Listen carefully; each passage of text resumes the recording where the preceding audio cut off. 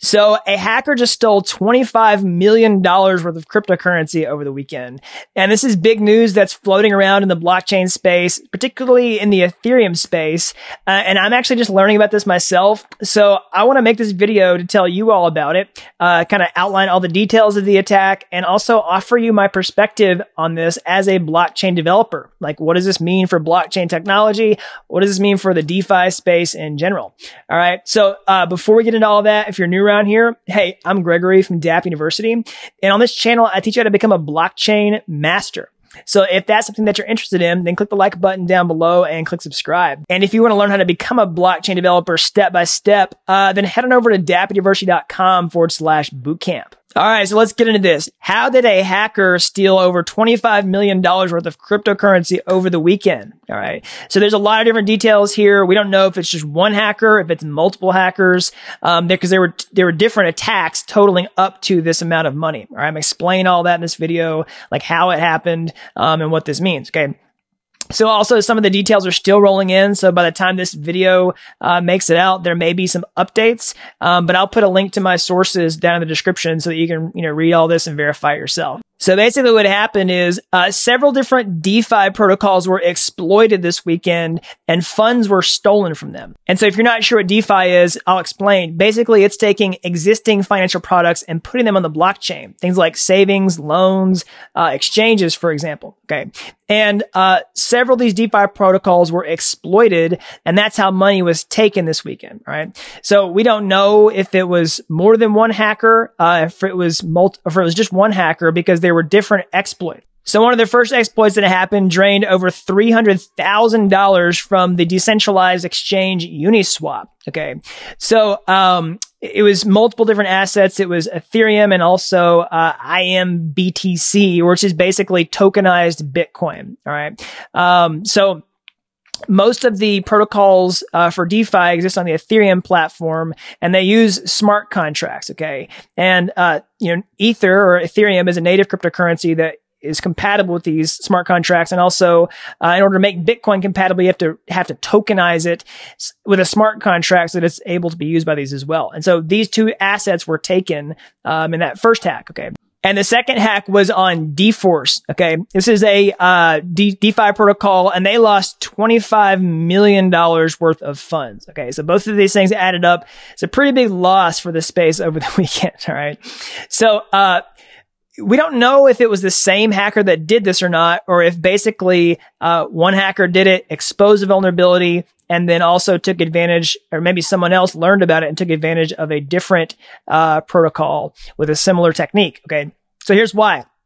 And I'll explain how the hack happened. And if somebody knows for sure, feel free to leave a comment in the comment section below if you think that's wrong, or if you have pretty good insight into what the hacker actually did, and why it might be the same or different, then I'm all ears. I'd like to know down in the comment section below. Okay.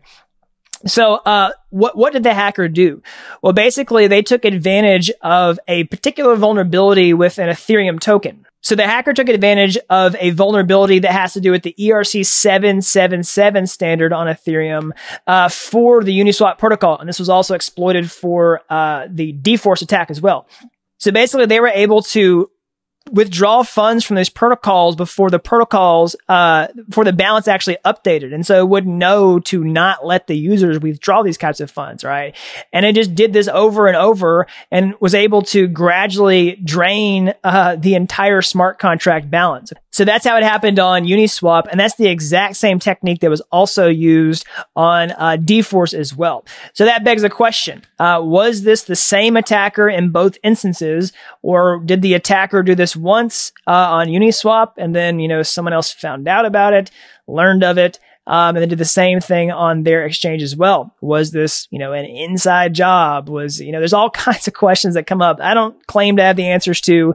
I'm sure that we'll find out. Maybe we'll see more answers to this as time goes on. And now that the hacker has these funds, they've just transferred them to their own account. Some of these protocols are actually trying to enter into negotiations with the hacker. And they're doing this by sending them messages on the blockchain, with their email address inside of them so they can take, negotiations offline and actually try to get some of the money back. Okay. So basically what they're saying is, hacker, if you stole $25 million worth of cryptocurrency or whatever the number is, right? Then basically we'll let you keep a small portion of that. You just give us most of it back, and we won't pursue legal action against you. And so that's where things lie currently, right? The hackers still have these funds at the time of recording this video, and the protocols, at least some of them, are in negotiations to try to get some of their funds back. All right.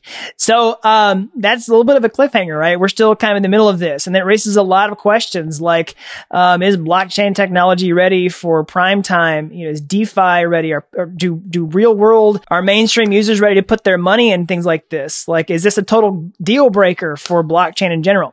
So I'm going to offer my perspective on that, because I know this has raised lots of questions and there's lots of debates out there. All right. So, my perspective is maybe a little bit crazy. You feel free to totally disagree with me. But the way I see this is that these types of attacks are inevitable, and it's growing pains that we have to get through in order for blockchain and DeFi to actually reach prime time. All right. So I'll be 100% transparent that I do not advocate for anyone to steal money. All right. I don't want to steal money myself. I'm not telling you to steal money. I don't want someone to steal money. But what I'm saying is people are going to steal money because of human nature. All right. I don't think that's ever going to change. So part of the development life cycle, the way the incentives work is that there's actually an incentive for bad actors to act. All right. And we have to actually build protocols that are resistant to bad actors acting, because I just think that bad actors are going to act regardless of whatever we do. Okay. And so this is a necessary growing pain to go past. Okay. And some people will say, well, hey, we want white hat hackers, all that kind of stuff, who are going to act honestly. But really the incentive is much greater for a black hat actor to act, because they can actually steal the funds, because the upside is much bigger for a black hat hacker. So when attacks like this happen, they actually help us draw a safe zone that is comfortable for mainstream users to operate inside of. Okay. We've had lots of attacks happen in the past. As people are saying, this is kind of crazy because we've seen a series of attacks happen in the past 3 months, almost like one per month. But these attacks actually help us define where the safe zone is for other mainstream users to operate inside of. And that's why I always advise people not to put large sums of money in really experimental technology, right? So I've always said on my channel, like, you should do your research before you try to lock a lot of money into a DeFi protocol to earn interest, all that kind of stuff. I follow the same practices myself. But as this technology matures over time, becomes less experimental, and we can draw out these safe zones, we can define like where we're confident that mainstream users can actually operate inside of. So I don't think this is a deal breaker for DeFi in the long run. I don't think it's a deal breaker for blockchain in the long run, but it should make you look before you leap when you decide you want to put a large amount of money into very experimental protocols. Okay. So some other side effects of this are that this is a bad look for the ERC 777 standard. So if you're not sure what that means, basically Ethereum has these like standards for how you build cryptocurrencies. ERC 20 is the most popular token standard on Ethereum. ERC 777 is a different standard. And some people like really push for the adoption of ERC 77. And some people think that these hacks basically are a bad look for ERC 77 and might actually slow down the adoption of something like that. So I mean, me personally, all the projects that I ever work on have been ERC 20 projects. I mean, it just seems to have such a large market share, and it's a much simpler standard that seems to do everything that we want most tokens to do in the first place. That's kind of my perspective on this. All right. So the last thing I want to show you, this is more for the developers watching this video, is how you can actually send messages on Ethereum, because this is how people are actually communicating with the hackers. So I'll show you an example here. Essentially what you can do is create a message inside of an Ethereum transaction.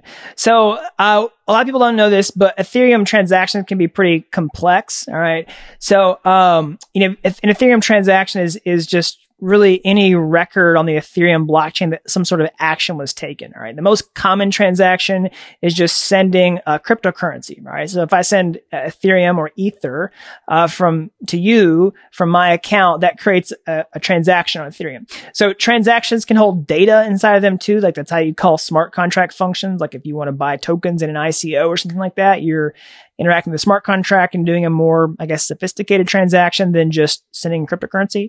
But in addition to that, you can also just put like arbitrary input data that gets encoded as a message. So theoretically, I could pay some small amount of cryptocurrency to create a transaction and send money to you. And that's how people were actually communicating with the attacker to negotiate these kinds of deals. All right. So this is why this is important.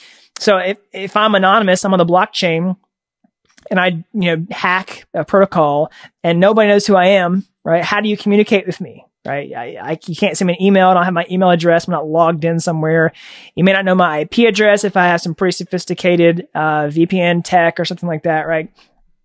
So what you can do is basically just try to send them messages, and you do it with a transaction. So here's an example. You basically create some sort of input data, and it will go in with a transaction. You can see an example of it here on Etherscan, right? So that's what the protocols were doing. They were putting their email addresses in and saying, hey, basically, let's take this offline and try to work out a deal. All right. So that's just something that's cool for the technical folks, the developers out there who want to know more about how this happened, right?